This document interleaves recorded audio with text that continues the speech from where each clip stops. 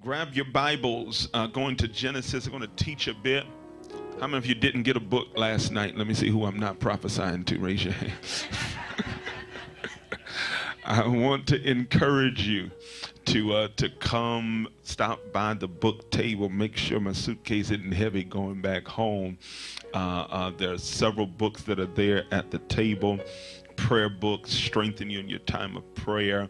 One of our newest books is Kingdom Economics, Keys to Kingdom Prosperity, The Order of Inheritance, really understanding the spirit of sonship, how to walk that out. I've walked in covenant now with the same man of God for 21 years and am walking in the reality of the duality of grace. There are portions of grace that only come upon you as you walk in agreement with a grace that God has set before you. It is possible for you not to yield, and you'll have a single portion anointing, and you'll still be able to get some stuff done with a single portion anointing. Elisha comes under Elijah, and the double portion anointing comes upon him. He's able to get twice as much done, able to accomplish twice as many miracles, because he not only had his portion, but he had the portion of his father. One of the assignments of the enemy is to keep the church locked into single portion demonstration and manifestation, so that the grace of God is never able to compound generationally. So then we are warring with generational strongholds and patterns with a single portion mantle. And the way you keep that grace from multiplying, from compounding, is to break relationships between sons and fathers, sons and fathers, and mothers and daughters.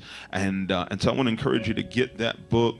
I want you to really have a strong revelation, a burden about your assignment, even in relationship to your man of God, that God has not just assigned you into a church. This is not just another church, but he has assigned you into a space where there's a father, one that God has given a grace to release graces into and upon your life. Genesis chapter 8, we are going to talk a little bit tonight about normalizing the supernatural. Everybody say normalize the supernatural.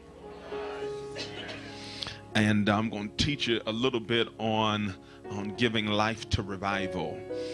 Giving life to revival. We are entering into a season prophetically of dramatic salvations. We are at the beginning of that time and space in the earth, where you're going to begin to really hear reports of people who were strong off into the occult, into witchcraft, into false gods and false worship, suddenly finding themselves being converted, where God is releasing angels into the earth to go and interrupt people on the midst of their path, like Paul, and to call them to come to Christ. Somebody shout, it is so.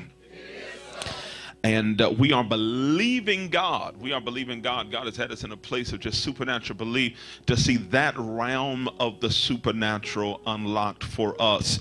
Where again, in this nation, there's a stagnation that is upon the church at large as it relates to seeing conversions, and not just transfers, but conversions, where people are converted out of the kingdom of darkness, converted out of the stronghold of the enemy, and translated to the kingdom of God. Genesis 8 and 4, then we're going to go to Matthew chapter 16. Genesis chapter number 8 and verse number 4. And the ark rested in the 7th month, and on the 17th day of the month, upon the mountains of Ararat. Just keep that in your mind. We'll come back to that. Go to Matthew chapter number 16. We're going to work a little bit here, talk a bit here. My assignment last night, tonight, is to work for you, and our assignment collectively is to work for the region.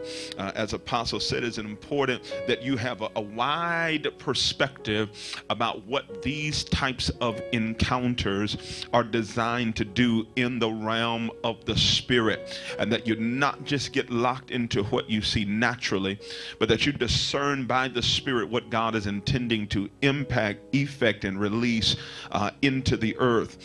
Teaching, especially when you are sitting and teaching with an apostle, with a prophet of God, it is not just theological. teaching, when you are hearing the mind of God made manifest through the word of God, through the mouth of an apostolic or prophetic voice, it's not just theological. Somebody say it's supernatural.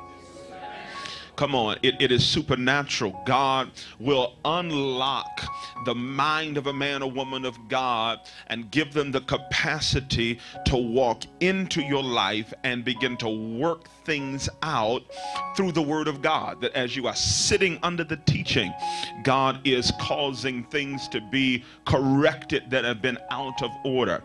He is causing things to be made clear that have been unclear. Somebody say, I receive that. To watch the rest of this powerful message, download Panorama's app, which is available in all app stores by searching Panorama Christian Center. Create an account to stay connected with Panorama Christian Center. One word from God will change your life. Blessings.